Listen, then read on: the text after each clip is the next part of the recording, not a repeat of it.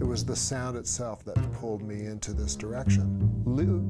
Letting my intuition guide me, and then using my analytical part to figure out what my intuition wanted, where it was trying to take me.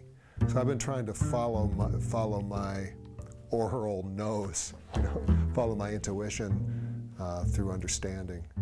The impact of Mingus on me, and Charles Mingus, the great bass player, and Hendrix as a teenager, hearing both the expressive power of this kind of expanded language, it really touched me. It sort of gave me the green light.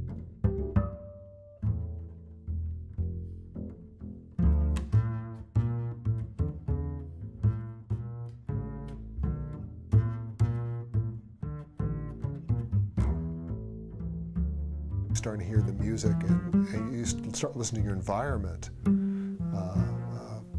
in detail. You start hearing things in frequencies, and you start hearing the ambient sounds.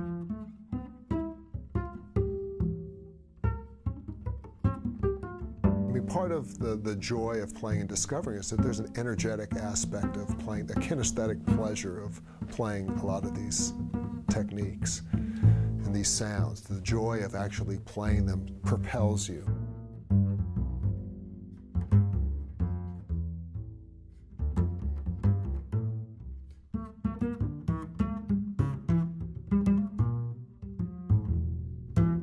Because we've had access to so much music via the record player and then the CD player, I mean, we have the world at our fingertips.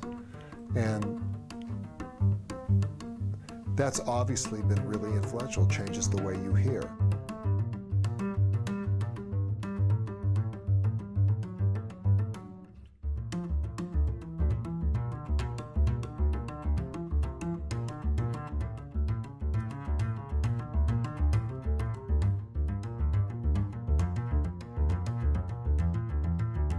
When I started working in drumless bands, in fact, where I found myself in the environment where a lot of the sonic stuff could be heard.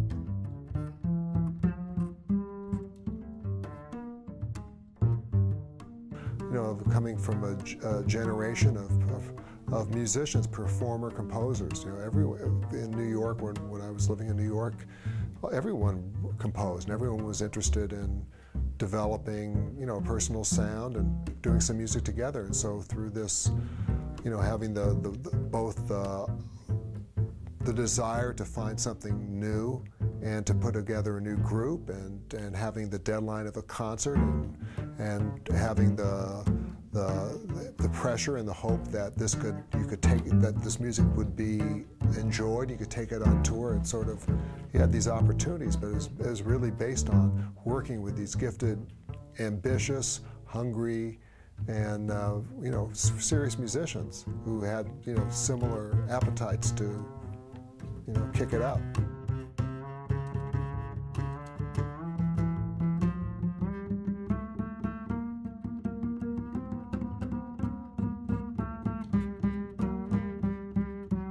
In the end of the day, you just have to make it work. In fact, they're really it's the same thing when you interpret a score. You have a code, a score of some sort, and you have to interpret it. You have to sell the piece. You have to make that thing come alive.